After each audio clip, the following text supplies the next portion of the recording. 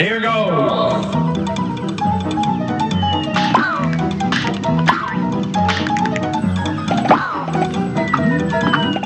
We've played a lot of games on Bullet Heaven, and every video delves deep into gameplay mechanics and score points in ways that some people have described as, quote, snore-inducing.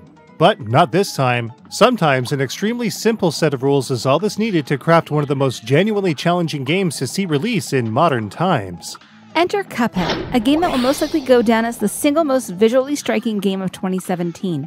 Released on September 29th of 2017 by Studio MDHR, Cuphead takes heavy inspiration from games like Gunstar Heroes and Alien Soldier, sorry George, then blends them into an awesome cartoon world straight out of the 1930s. How does it do this? Let's take a look.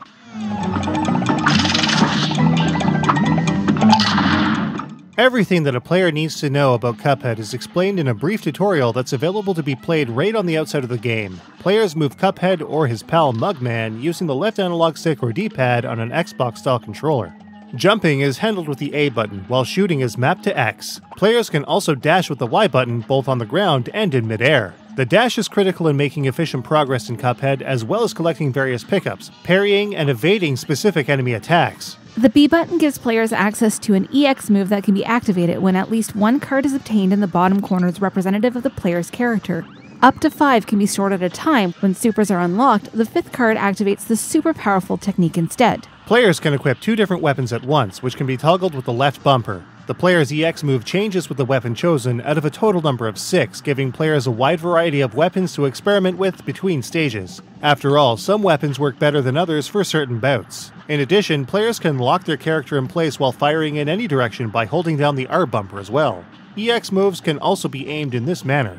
Finally, as mentioned before, players have access to a parry function which allows players to immediately defeat or activate any enemy or obstacle in bright pink. Parry points can allow players to build up their EX gauge very quickly or reach hard-to-access areas, especially when collecting coins in run-and-gun sections. This is extremely helpful during boss fights and factors into a player's rank.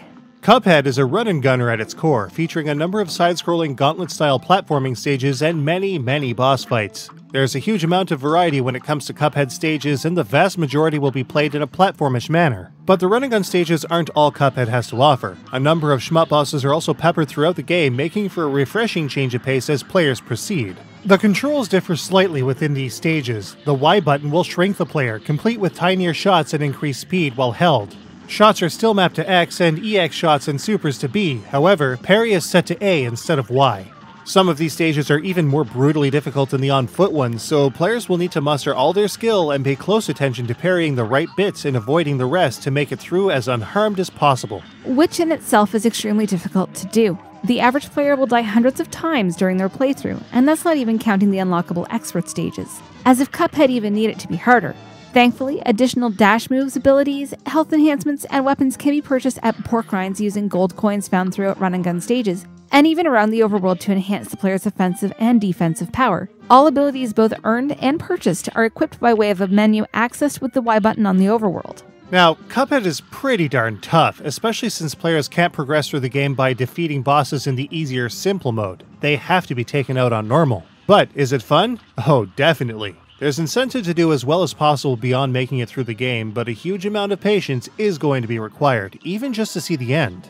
With 4 huge areas and 25 stages in total, there's a huge amount of gameplay with some secret requirements like pacifist runs and S ranks requiring a lot of repeat practice and extra gameplay. There are also a number of secret objectives in the overworld as well, encouraging a healthy amount of RPG-style exploration. All in all, this equals a great amount of replay value for those with the will to further their skill. There's even a way to achieve 200% completion, adding even more gameplay to the mix. 2-player co-op also allows players to take on the game with a friend, though the game's difficulty scales up quite a bit with Mugman added to the mix. While the difficulty is definitely higher, players can parry a failed partner to resurrect them before they float off screen, and they'll return with 1 hit point.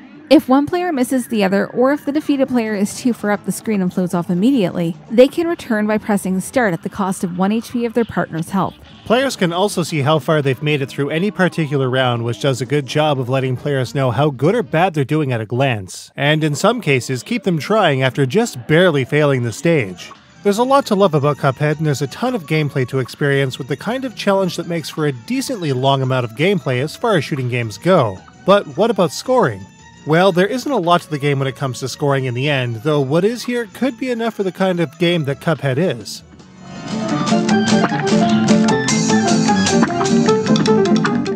Cuphead doesn't have anything in the way of traditional scoring. That means no multipliers, no chains, no pickups, meddling, or bonuses. Players play purely for a letter rank, with speed of completion, life left, parries, coin collection, and skill level taken into account for the player's rating to a maximum of S. If a player can achieve a pacifist run in running gun stages, a P rank will supersede S. Players are graded similarly with boss battles and aerial fights. The only difference is that the coin collection criteria is missing and replaced with a super meter score, so the more EX moves and superset are used, the better. Beating a boss while hitting as many parries as possible and completing a no-miss run will earn the player the best rank. And that would be it. Of course, a letter rank may seem easy enough to do, but in practice it's much more difficult than players may think. However, there are some bonus features that require an A average, for example, and of course, there's bragging rights. But along with the lack of a traditional score, there are also no leaderboards as well. This takes out any online competitive edge. Even times could have been posted online with a small submenu in each stage showing the top performers. Regardless, Cuphead is plenty fun without being weighed down by online competition. But beyond playability and fun factor, and beyond a letter rank score system, there's still one last thing that puts Cuphead way over the top.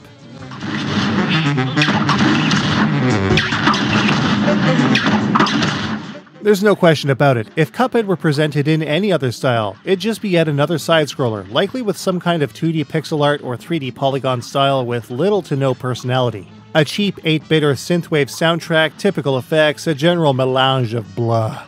Instantly though, Cuphead made waves by featuring an amazing 1930s style of animation that conjured the kind of nostalgia that goes way back for people like us. There's no denying it, the visuals in Cuphead are the star attraction here, even more so than the gameplay mechanics beneath them. The visuals alone are what make Cuphead, Cuphead, and the amount of care and quality poured into the animation is just insane. This almost seems like an art project retrofitted into the Unity engine to bring it to life. Indeed, there's just nothing like directly controlling a genuine cartoon in real time, something that has, by and large, never really been done, especially on this level. Never mind that everything is exquisitely animated, the characters and enemy design is simply impeccable. There is very clear inspiration from many of early animation's greatest artists, and it shows. An equal amount of care was put into the backgrounds as well, including some incredible vintage stop-motion style sets and just the right amount of fade, color bleed, and film scratch. With the exception of a couple of effects, everything here looks and feels genuine in terms of animation and design. While we definitely appreciate that Cuphead runs solidly at 60 frames per second, if it ran at 30, 24, or even 14 as with many classic films, you'd barely be able to tell at a glance that it was a game at all. Little touches like how Cuphead's EX gauge is made up of cards in the suit of diamonds while Mugman's are suited in spades, and all of the tiny nuanced animations in the many boss encounters all adds up to perhaps the very best visual presentation you'll see all year. And there's definitely a lot of competition in that arena. Cuphead's sounds are also everything you want out of a classic cartoon as well, with all kinds of slapstick effects used for everything from enemy entrance, to impacts, to shots, explosions, and reactions. Even the voices used have a certain old-timey feel, especially the announcer and Porkrind's excellent scratchy lines.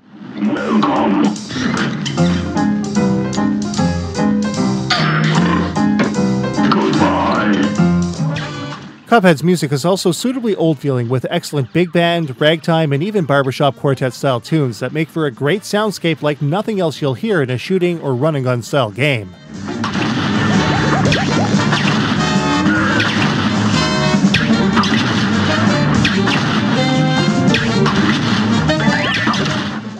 A persistent vinyl crackle and pop subtly enhances the vintage sound, making Cuphead sound even more authentic.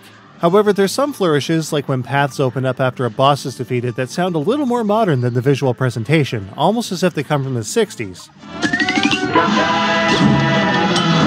But this is a tiny complaint, and it is admittedly nitpicky, and in the end, completely inconsequential. The story and writing in Cuphead is pretty great stuff as well. The awesome storybook intro really sets the stage with a gambling-addicted Cuphead staking his soul for quick riches, directly against the advice of Mugman and with predictable results. With all kinds of old-timey slang and mannerisms, the characters you'll meet along the way are endearing and interesting to say the least. The interface and UI in Cuphead is as simple as it comes, with nothing in the way of complexity. This makes for a game that can be navigated through very easily.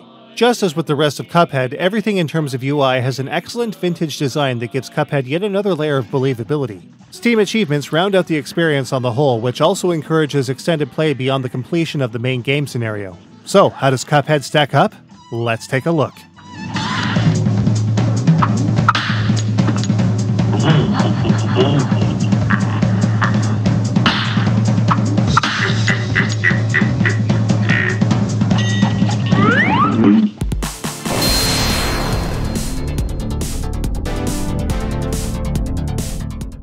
Cuphead's insane difficulty demands perfect control, which it has.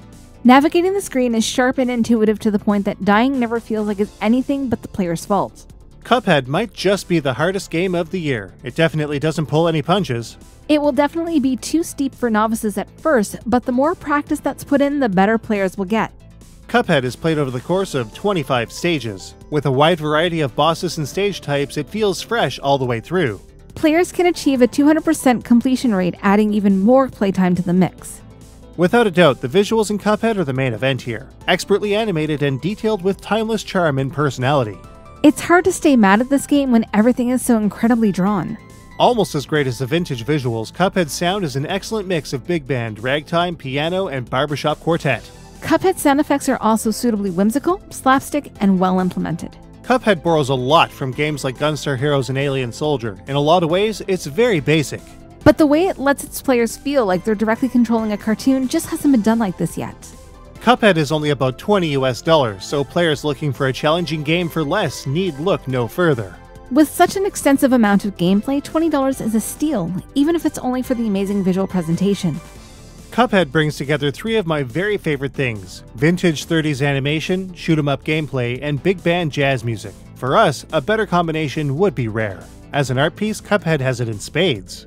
As a game, its daunting difficulty will test even veterans. This makes for an enjoyable, humorous, whimsical, but most importantly, fun experience.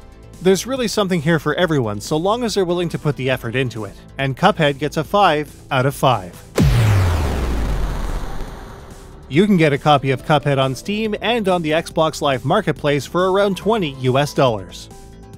I don't know about you, but Cuphead is some of the most hilarious bosses we've seen in a while. Right? And the animation is incredible. It really takes you back to a time when animation was something special. No question. It's a shame that the simple difficulty doesn't reward players with those contracts, but at the very least, it's an incentive to get better. This is definitely true.